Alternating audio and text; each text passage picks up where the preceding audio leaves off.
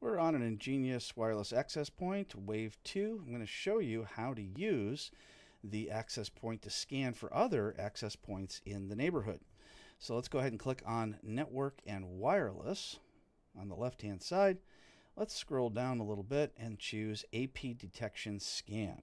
So you can either choose the 2.4 gigahertz or the 5 gigahertz. Let's go ahead and choose the 2.4 and click Scan.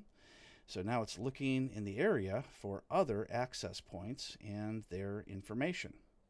Information such as the SSID and the channel that they're on. So we can see there are lots of different access points here, but the channels are mostly on channel 11.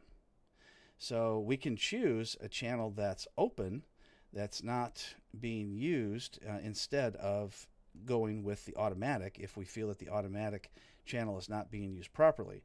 And that's likely the cause here. We can see 11 being used way too many times, and that just means that the automatic channel detection is just not working optimally.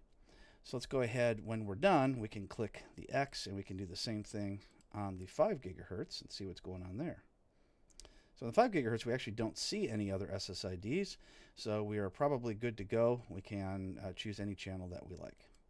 So that is channel detection and other SSIDs and other access point detection on an Engenius wireless access point.